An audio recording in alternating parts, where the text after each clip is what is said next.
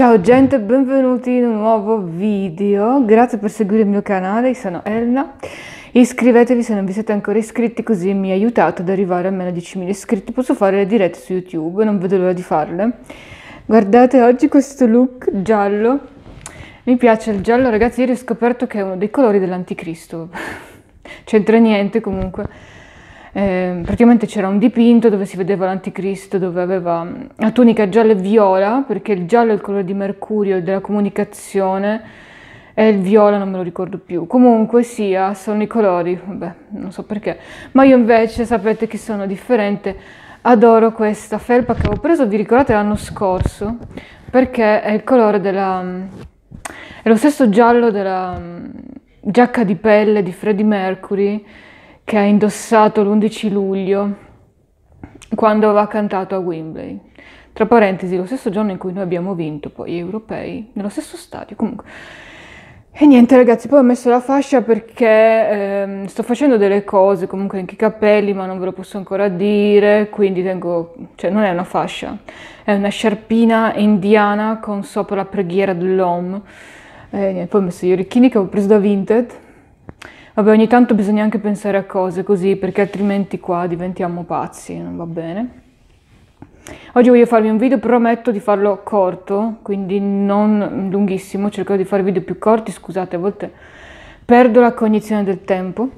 Comunque oggi volevo parlare di relazioni sentimentali, perché mi è venuto in mente in questi giorni, perché ho detto vabbè, devo anche fare dei video che sì, siano nel periodo che stiamo vivendo abominevole, però anche video che siano, non so come dire, anche due chiacchiere, potete scrivermi i commenti, potete scrivermi delle vostre esperienze, perché altrimenti non voglio diventare monotona.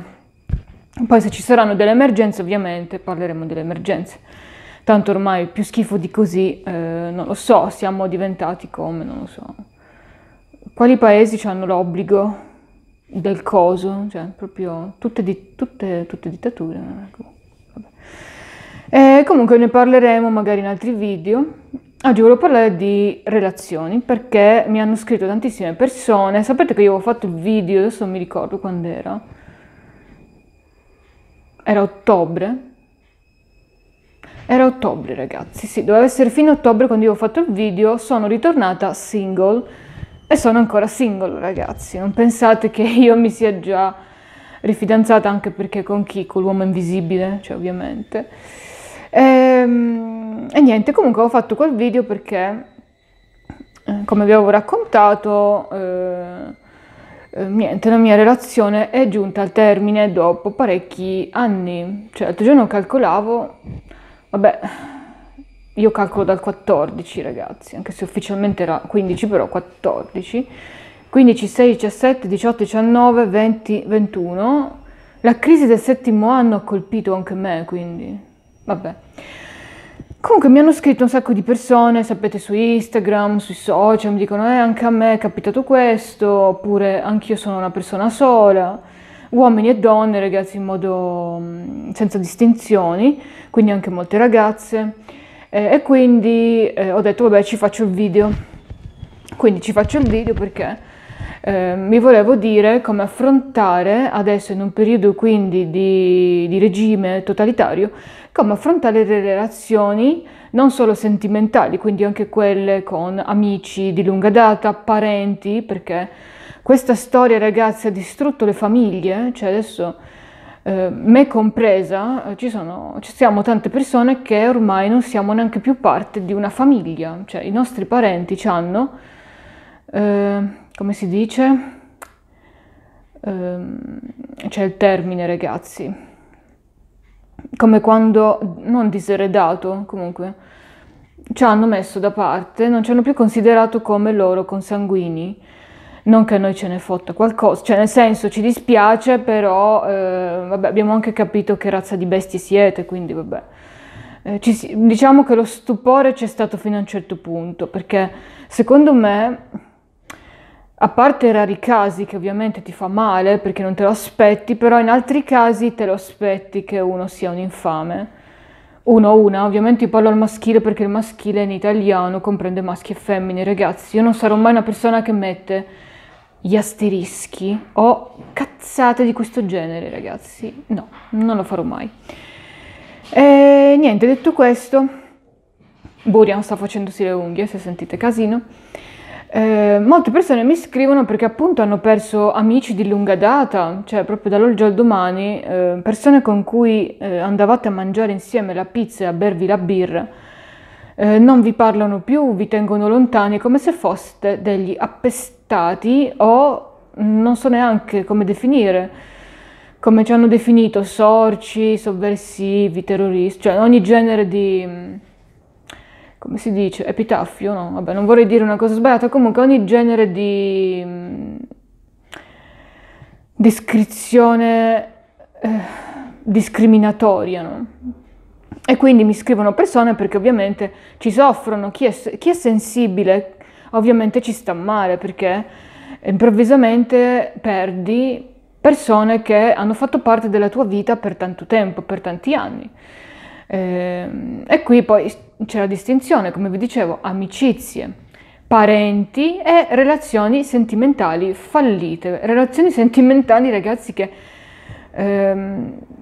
voi probabilmente consideravate anime gemelle, cioè voi probabilmente vi siete fatti anche i film con ipotetiche famiglie, convivenze, matrimoni, con tanto di banchetti nuziali e tutte queste cose qui, e improvvisamente tutto crolla miseramente per due motivi, ragazzi. Primo, perché è proprio interesse del Dragh1stan il fatto di andare a colpire psicologicamente la popolazione, dividerla, sapete, dividi e impera, quindi dividerla e cercare di fare sempre più divisioni anche all'interno delle famiglie, è proprio uno scopo psicologico per andare a rendere i soggetti fragili e facilmente manipolabili, ma soprattutto stanchi, cioè alla fine soffrire fa anche male al fisico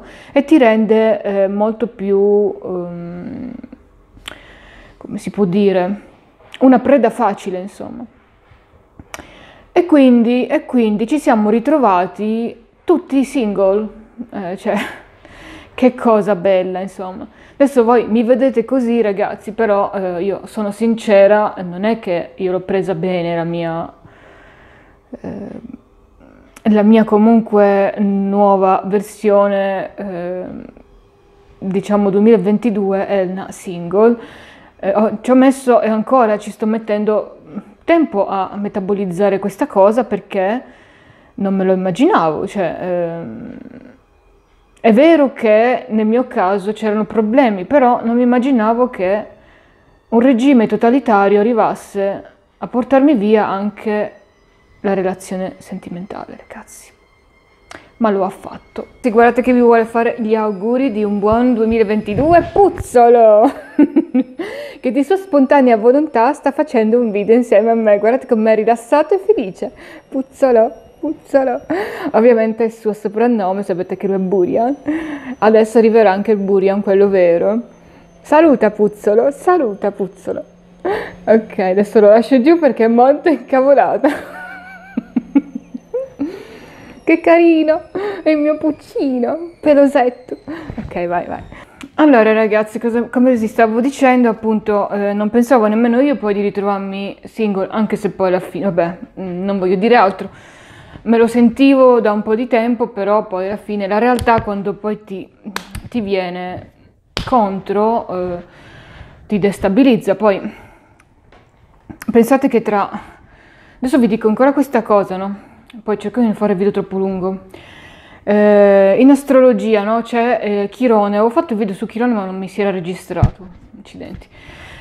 Chirone sarebbe un satellite che gira tra Urano e Saturno e rappresenta in astrologia la nostra ferita karmica, ossia la ferita che anche se proviamo a cicatrizzare rimane per sempre. Ognuno di noi ce l'ha diversa, ovviamente dovete calcolarvi il tema natale, andarvi a vedere qual è la vostra. Io ovviamente Tanto per cambiare, sono Toro, Luna in Toro, Marte in Toro, Mercurio in Toro, Chirone in Toro, giusto per essere precisa, in 10ª casa, no? E mi ero andata a vedere che dice che quindi nella vita proverai la persecuzione e la discriminazione senza motivo. Si sta avverando, ragazzi, cioè si sta avverando, è impressionante. E poi problemi a volte economici che ho già avuto in passato, ingiustizie e gente che non ti capisce e non ti vuole comprendere comunque. Adesso fino al 15 di gennaio Chirone va diretto, cioè il satellite va diretto, quindi noi lo sentiamo di più la nostra ferita dell'anima, ognuno la sua. Quindi è proprio un periodo stato fino dal 18 di dicembre fino adesso, fino al 15 di gennaio, dove tutti noi abbiamo patito di più la nostra cicatrice interna. E la mia poi si collega anche alla paura dell'abbandono, ragazzi, che è sempre stata una delle cose che ho più temuto nella vita e si è avverata proprio, cioè nel senso, non pensavo mai più di essere praticamente abbandonata dalle persone che ritenevo le persone che dovevano essere al mio fianco e invece no, anzi, mi hanno quasi pugnalato alle spalle, ragazzi, come si dice. E questa cosa non è che faccia così bene, perché ci stai molto male. Io non vi nascondo appunto che ho avuto anche dei momenti brutti dove ho pianto un casino, stavo di me, stavo male, se no c'è la censura. Quindi io vi capisco quando mi scrivete i messaggi, oh mio Dio, adesso sono così, sono solo, sono sola, come faccio? Tutta la mia famiglia è contro di me. Ragazzi, nella vita la dura verità è che siamo comunque nati soli e dobbiamo cercare comunque di andare avanti anche per la nostra strada da soli, perché è una prova anche questa. È una prova e se la superiamo diventiamo anche molto più forti. Poi sono anche fatalista, cioè se c'è veramente amore vero, e quindi qua lo metto in tutte le relazioni che possono essere amicizia, famiglia, di parenti, con parenti, relazioni sentimentali, non finisce, cioè non finisce, quindi una persona o più persone che vi voltano le spalle non vi volevano veramente bene, ragazzi, la verità purtroppo. Poi vabbè, è vero che adesso c'è il gran plagio di massa, che quello fa anche il suo lavoro, perché vi ricordo, come vi ho già detto, che una persona plagiata, ragazzi, non è più in grado di capire la realtà oggettiva, perché appunto ormai qui nel cervellino è programmata con quello che il regime o il manipolatore in generale vuole che la vittima dica o faccia o pensi, no? Come nelle sette vi dicevo, no? Se nelle sette ci casca un vostro parente o comunque un vostro conoscente, cambierà proprio di comportamento, non sarà più come prima, scusate, mi flude il naso, non sarà più come prima, non riconoscerete più la persona di prima, è proprio una persona differente, diversa, anche proprio come modo di comportamento, come tutto, ve ne accorgete, è proprio un'altra persona e in quel caso lì mi dispiace, dovete farvene una ragione, perché è perduta, cioè nel senso è perduta. Come vi dicevo, può risvegliarsi soltanto grazie a se stesso o se stessa, non è detto che succeda. Ma non per questo voi dovete soffrirci, perché purtroppo questo è un insegnamento di vita. A volte la vita ha degli insegnamenti anche molto crudi, cioè non pensate che sia sempre tutto, come si dice, bambaggia e caramelle, no, non si dice così, però l'ho inventato io questo metodo, cioè non è tutto carino, soffice, coccoloso e stolcinato. Ci sono dei momenti dove la realtà ci mette di fronte anche a il fatto oggettivo che molte persone purtroppo erano sbagliate per noi. Se fossero state giuste non ci avrebbero mai abbandonato, non ci avrebbero mai discriminato, non ci avrebbero mai considerato persone stupide o persone becere, perché poi veramente io leggo i commenti, ma me lo dico anche per me, lo so cosa hanno detto di noi, cosa pensano di noi. Quindi, ripeto, una persona che vi vuole bene non arriverebbe mai a farvi una cosa del genere, ragazzi, perché appunto non funziona così. Se vi hanno fatto questo, dovete prenderne atto. Lo so che fa molto male, perché non vi dico che faccia bene. È brutto, è molto brutto. Però probabilmente non erano le persone per noi, probabilmente siamo destinati a persone differenti. Probabilmente ci aspetta anche di meglio, perché vi ricordo che noi dobbiamo essere felici nella nostra vita, non soffrire, perché se noi stiamo circondati da gente che ci fa soffrire continuamente, abbiamo sbagliato noi a stare con queste persone, perché noi meritiamo di essere sempre felici, di avere gente al nostro fianco che se promette una cosa la mantiene, che non cambia idea, che non si dimentica chi siamo, che ci protegga, insomma. Altrimenti alla fine è stato quasi un bene che questa gente si sia rivelata per ciò che è veramente, cioè dei falsi ipocriti, bugiardi, non so nemmeno come definirli, cioè alla fine sono persone piccole, di livello molto basso. Poi vi farò il video sul livello animico, molto, molto bello. Lo so che fa male, perché poi uno dice, cavolo, ma quello è mio parente, ma quello era il mio ex fidanzato, la mia ex fidanzata, ma quello era il mio migliore amico. Lo so ragazzi, però ricordiamoci sempre che devo spegnere la lavatrice, scusate, dovevo farlo, ma non l'ho fatto. Ok ragazzi, ho sperato che finisse la lavatrice, che c'era la centrifuga.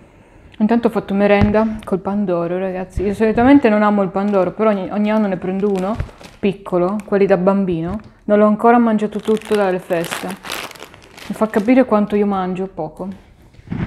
Ok. C'è un gatto qua dietro, c'è un Pucci che fa le fusa. Comunque ragazzi, come vi dicevo, ho perso il filo del discorso. È ovvio che fa male questa cosa, però non dico che era inevitabile, ma dobbiamo accettare la realtà. Cioè, se una persona ci volesse veramente bene, non ci avrebbe mai abbandonato. Se lo ha fatto, non ci voleva bene.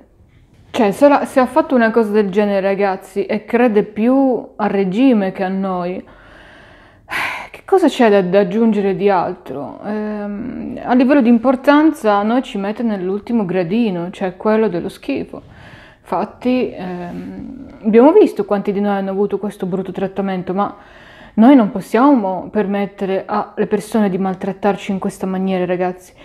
Primo perché abbiamo ragione, e già questo basterebbe, però lo dirà il tempo, questa cosa che vedete che ormai le cose stanno crollando e diventano sempre più patetiche e grottesche. Ci vorrà ancora un po', ma poi crollerà questo schifo. Ma oltre al fatto che abbiamo ragione, è proprio il fatto che quando vuoi bene a qualcuno non puoi mettere un regime totalitario prima di lui e difendere, cioè, queste cose sono successe anche nel passato, ricordiamoci comunque il periodo del fascismo nazismo, c'era gente, ragazzi, quelli che erano completamente esaltati, che andavano a denunciare i loro parenti alla Gestapo, ragazzi, cioè andavano a denunciare i figli, andavano a denunciare magari qualcuno che conoscevano che fino a mesi prima, a anni prima, lavoravano insieme magari nello stesso ambiente di lavoro, poi andavano a dire pronto venite, qua c'è un ebreo, si nasconde qui, venite a prenderlo. Ecco, ragazzi, non ci meravigliamo perché ci fosse una cosa del genere, succederebbe anche adesso. Però vi fa capire anche chi veramente vi vuole bene, è stato dalla vostra parte, chi invece ci stava per convenienza, cioè perché voi eravate una specie di simpatico diversivo, un giocattolino, un qualcosa con cui passare il tempo, un qualcosa con, non so come dire, sì, qualcuno con cui magari andare a mangiare fuori quando non sapevano cosa fare, il parente che magari pateticamente ti invitava anni prima, Natale, Capodanno, e poi non ti caccava tutto l'anno. Nelle relazioni è la stessa cosa, cioè alla fine solitamente chi vi ha lasciato sono persone che se analizzate bene non c'erano mai quando dovevano esserci, non vi hanno protetto come dicevano di fare. Non so nemmeno che cosa dire di altro, cioè veramente qua è triste, molto triste, perché poi vi scontrate, come vi dicevo, no? Perché alla fine tutta la realtà, qualsiasi realtà viene fuori, poi fa sempre male. E voi non pensavate mai più, no, di esservi fidanzati con individui di questo genere, perché ovviamente li reputavate le vostre anime gemelle.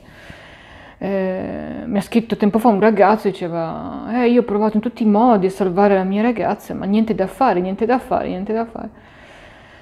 Ti capisco, però non possiamo neanche andare oltre e star male per sempre per questo. Hanno fatto una loro libera decisione e scelta, questo è rispettabilissimo. Succede anche comunque che una relazione finisca perché magari uno dei due aveva un altro, un'altra, da tempo, non lo diceva. Ci sono quelli che hanno doppie famiglie, queste robe qua. Ci sono poi anche relazioni che iniziano e poi finiscono perché finisce il sentimento, cambia, modifica, tutte cose che comunque nella vita capitano, fanno male, perché fanno male, poi adesso il periodo storico enfatizza il dolore, però stare male ragazzi ve lo dico perché appunto ho passato il periodo, cioè io proprio sono fresca di separazione, non serve starci male perché continuate a vivere nel passato, non so come dirvelo, continuate a vivere nel passato illusorio. Ripeto, se una persona vi vuole bene non vi abbandona, non lo farebbe mai. Se l'ha fatto è perché non provava amore nei vostri confronti. Eravate un ripiego che magari era anche divertente per alcuni momenti, perché comunque tanta gente non vuole stare sola, no? Ha paura di stare sola, allora si mette insieme a altre persone più che altro per compagnia, no? Per avere qualcuno che ascolti le loro interminabili parole, le loro interminabili chiamate, e allora vi usano come psicologo gratuito, insomma. Però non è quello il vero sentimento è la condivisione, il fatto di mantenere le promesse, il fatto di esserci, la presenza, ragazzi, di esserci, il fatto di difendervi, il fatto di credervi. Ricordiamoci che è una delle basi delle relazioni. Vi avevo fatto le basi della felicità che sono cash, salute, libertà. Cash inteso, poi vi farò un altro video di spiegazioni, cash inteso come materia per vivere, ragazzi, perché alla fine io non ho mai inteso il denaro per avere il cesso d'oro, cioè avere il cesso d'oro non ti rende più felice, infatti ve l'avevo detto, la felicità non è il lusso, però il denaro per comprarti il cibo oppure l'acqua calda per lavarti è quello sì che è base della felicità, perché non puoi ricoprirti di zecche, pulci e morire di fame, insomma. Nelle relazioni ci sono altre fondamenta, uno tra questi è la fiducia, se una persona non ha fiducia in te, ma per niente, ti considera come se fossi un povero ritardato, deficiente, scemo, cioè proprio ti considera una nullità e non ha fiducia in quello che dici, non ci potrà mai essere una relazione duratura, perché vuol dire che non ha stima dei tuoi confronti, praticamente ti considera una nullità inferiore, perché è molto superiore invece la televisione, cioè, oppure tutta la gentaglia che ne fa parte, la corruzione di questo regime. Quelli sono superiori, vi mettono al di sotto di loro, no? Questo vi fa capire che cosa, ragazzi. Arriviamo al nocciolo, così poi vado a montare il video, non è troppo lungo. Vi fa capire che di voi non gliene è mai fregato niente. È brutto, è brusco da dire, ma è la verità. Non ve ne è mai fregato una cippa, insomma. Ed è così, cioè poi vedete anche certe risposte che magari vi scrivono e vi danno. Non c'è mai un qualcosa legato al vero sentimento. È sempre una giustificazione, è sempre un rimprovero. È sempre un insulto perché alla fine non vi volevano bene, cioè alla fine il succo della questione, ragazzi, è quello.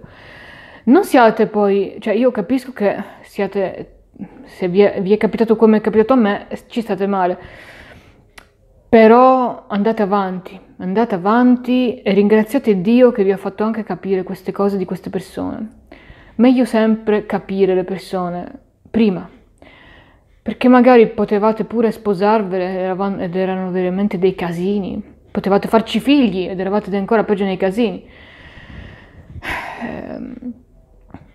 Quindi non la prendete nel verso tutto sbagliato, perché alla fine sono rivelati per ciò che erano, falsi, gente falsa, ipocrita, bugiarda, arrivista, non so neanche come descriverla. Poi questa gente è circondata quasi sempre da gente peggio di loro, perché poi i simili si attirano, no? E loro, lasciateli tra i loro simili e augurategli lunga vita, come si dice, divertimento e gioia, perché staranno tra di loro, tra i simili, no? Che solitamente aizzano, sono pure, cioè, solitamente l'essere meschino gode a vedere le rotture, le sofferenze delle persone, no? Ci sta, cioè proprio è quello che loro da tempo agognano, c'è gente che da tempo voleva ottenere dei risultati, non pensate? Però se una persona non capisce questo e dà ragione a loro, dà ragione alla feccia, lasciatelo tra la feccia, si divertirà con la feccia che conosce, che sono sempre individui di un livello veramente bassissimo. Ragazzi, qua anche se uno ha la laurea e sembra acculturato, ci si può pulire il buco del cuculo con quella laurea, perché è una bestia, allo stesso identico livello. Io sto parlando di anima.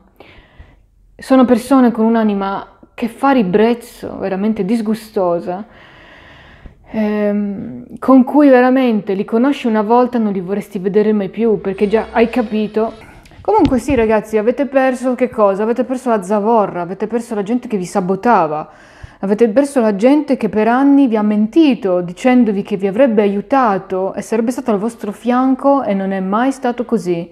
Vi ha ingannato, esattamente come sta facendo adesso il regime, la modalità è quella, magari per quello che gli piace, perché si riconoscono in questo. Salveremo il Natale, salveremo la Pasqua, vi libereremo tutti, ci sarà la normalità, ma non succederà così. Questa gente fa la stessa cosa, usa lo stesso identico metodo, per quello che è attitudine, cioè gli piace il regime, perché loro ci sguazzano in questo stile, no? Promesse, tante belle promesse, inutili, perdita di tempo. Ragazzi, chi vi fa perdere tempo vi sta sabotando, ricordatelo, perché il tempo non è, cioè il denaro, se perdi soldi puoi riguadagnarli, il tempo no. Chi vi fa perdere tempo vi sta sabotando e lo sa benissimo che vi sta sabotando, lo sa, per questo è ancora più vile, di livello, no?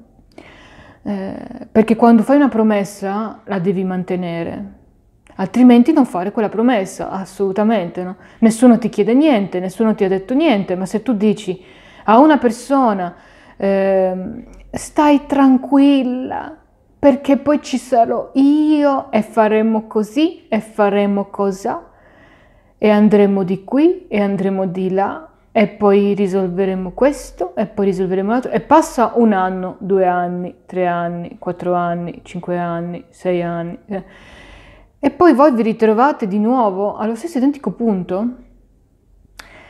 Vi ha sabotato, ragazzi, è la verità. Può anche dire non è vero, cosa stai dicendo? Ma i fatti, ragazzi, sono innegabili.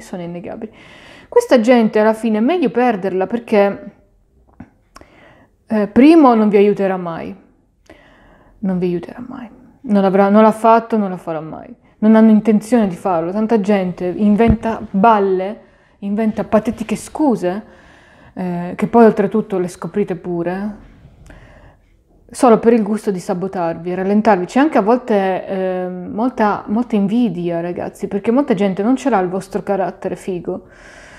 Vi ricordate i miei vecchi video? Devo farne altri video motivazionali. Molta gente non ce l'ha il vostro carattere figo, il vostro carattere che siete egocentrici, vi piace ostentare, vi piace essere, come si può dire, al centro dell'attenzione, vi amate, comunque avete quella sana megalomania che vi fa stare bene. Molta gente questa cosa se la scorda perché hanno l'autostima di un criceto castrato, no? E quindi si sentono dei cessi, non hanno concluso alla fine granché nella vita se non niente, gli rode le palle che magari voi avete dei grandi sogni, avete dei grandi obiettivi, quindi cosa fanno? Vi fanno perdere tempo per sabotarvi, giustamente, giustamente. A loro dà fastidio, ragazzi, dà fastidio perché loro non saranno mai come voi.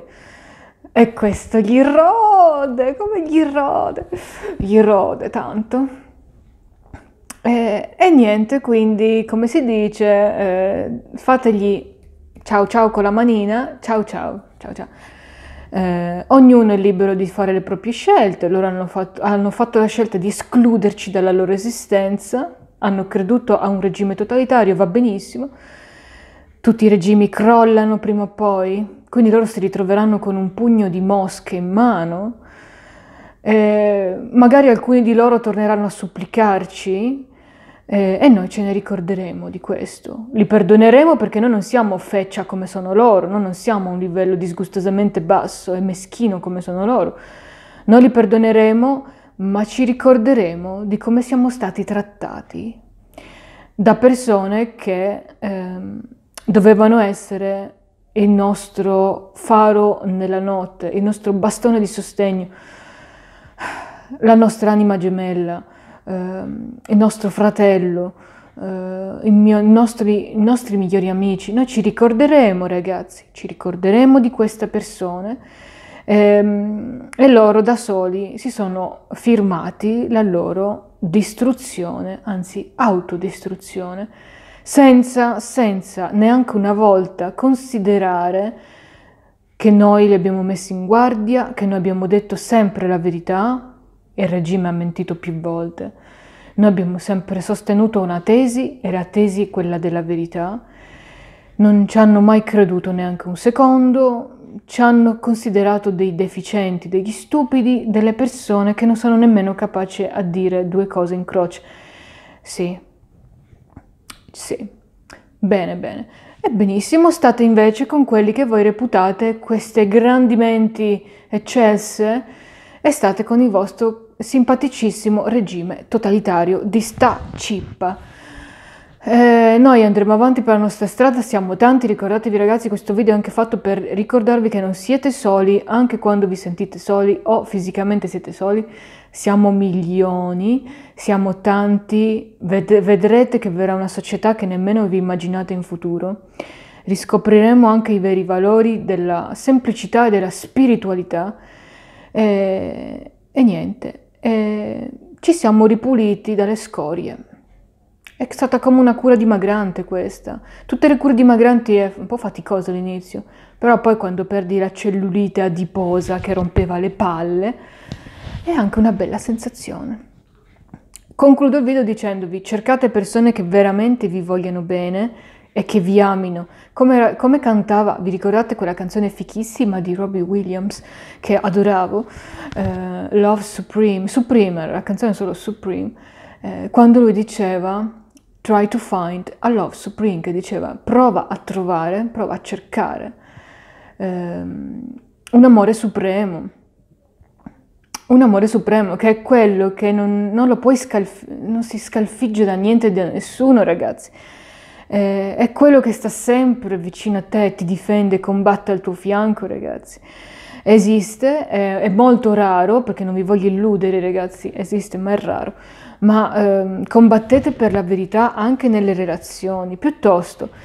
Non dovete trovare qualcuno per evitare di stare soli, perché è una grande idiozia, troverete soltanto dei ripieghi vuoti. State pure tra di voi, incominciate a amare voi stessi, di riflesso attirerete chi vi amerà veramente.